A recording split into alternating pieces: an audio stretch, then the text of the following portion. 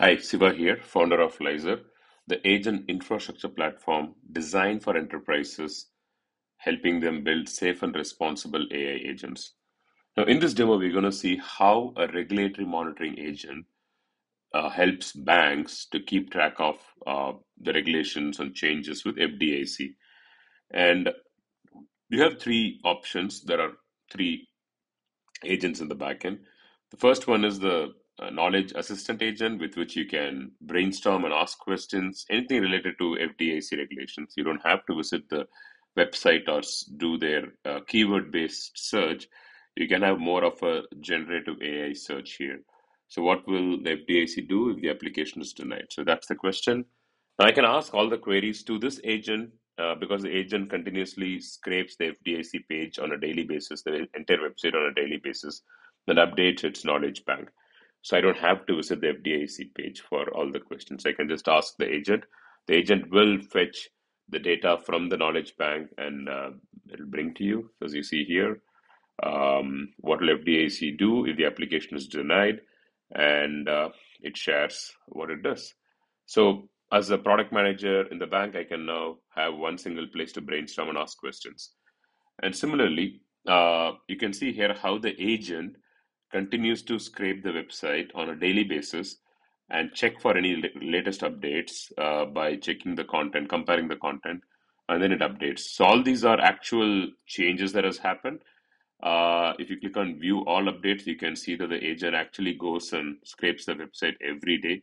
So there has not been any major updates to the FDIC page. So this keeps this regulatory monitoring agent ensures that your the agent is completely aware of what is happening with the FDIC. And then if you disable it, you can see all the actual updates that happened, the last date of changes.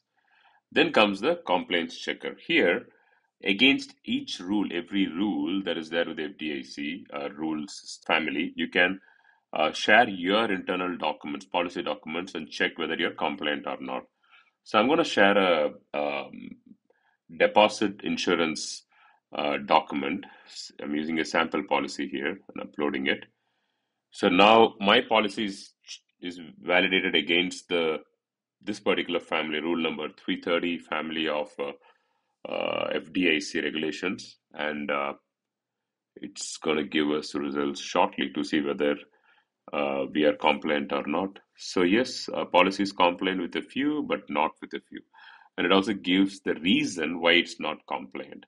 So this allows the product manager or the bank to go ahead and look at their policy further and see what changes they have to make so that they are compliant. So this is how the FDIC or the regulatory monitoring agent works with FDIC. You can use the same exact agent to monitor various other regulations as well. So you can continue to expand the knowledge base. And even the agent UI that you see will evolve based on the kind of search that you want the agent to do, the kind of regulatory websites you want agent to keep track of. But long story short, this agent allows your internal teams to instantly verify any policy, instantly get updates from on any changes that is made centrally at the regulatory level, and also brainstorm to come up with new ideas that you may have for your products.